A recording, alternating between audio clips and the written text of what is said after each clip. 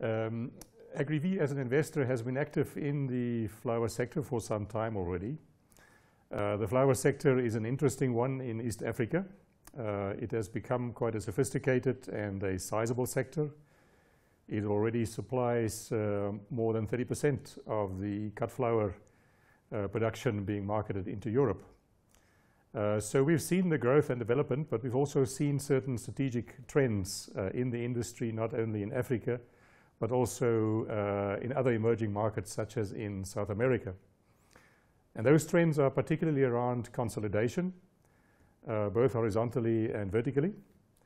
And together with our partners and with Norfund as a co-investor, we saw an opportunity to do just that here in East Africa by bringing together a number of producers in the summer flour category, both in Kenya and Ethiopia, doing horizontal consolidation in that way, but also bringing in an element of vertical integration by acquiring a marketing, sales, and distribution capability into the international markets.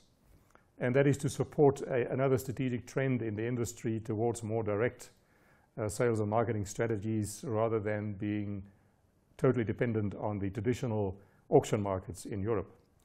So for us, it's a very interesting and exciting transaction with trusted partners in the Marginpar group that we are partnering with. And we think this company has a great future ahead of it as a group, and very proud of being able to partner them together with Norfund. Right now, of course, you have been at the forefront of championing, speaking about the potential for equity investment and, of course, equity investment in innovation. Now, coming to a level playing field where you have you and, of course, Norfund, how should we see you at least go half and half in regards to innovation or strategy development? How does that work? Well, George, it's an interesting question. So Norfund is a long-standing institutional investor also in emerging markets such as Sub-Saharan Africa. And Norfund also happens to be an investor in the Agri-Vie funds, both in Fund 1 and Fund 2 that has been recently launched. And we have a proactive policy of creating opportunities for our fund investors to also co-invest where they demonstrate interest and where there's scope for co-investment in terms of the governance structures of our fund.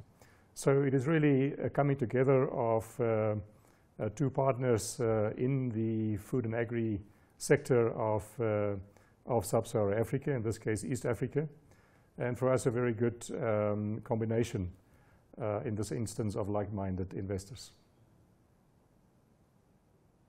Right. Now, whenever we see investments of such capacity, we automatically think new markets. And one of the markets, because we know Marginpar as well has a hand in Africa, could potentially be Rwanda. We have companies here that export maybe even 90 to 100% of their flour produce to Holland, for example. So what would that be? What would that entail for you to just get into others, a relatively smaller, revenue might be a little less, and try to play around with your numbers? So, George, as I said, the traditional routes to market, and it's still a prevailing route to market, is through the centralized auction platform in Holland as far as the European market is concerned, and also many other international markets being served through that sales and logistical platform of the auction market in Holland. As we said earlier, there is an increasing trend, such as also happened in earlier years in the horticultural industry, of the routes to market becoming more direct between producers and retail and flour chains, not just in Europe, but also in Japan, in China, Australia, and North America, which are all regions to which this group is already selling and marketing to. And this combination of companies into a single group, being the Marginpar group, now gives this group more muscle, both in terms of production capacity, but also in terms of reach and presence in the forward routes to market to expand, in particular, the penetration in the direct routes to market, where a digital element is also starting to play an increasing role in the overall routes to market scenario. Right now, the last time we spoke, of course, we were talking about perishables, but there was the conversation about the private sector trying to rebirth the overall infrastructure. Maybe you could touch on us, whether you could help explain to us whether we have any commonalities between that and what we're doing now, and whether we should be on the lookout for any risks in the value chain.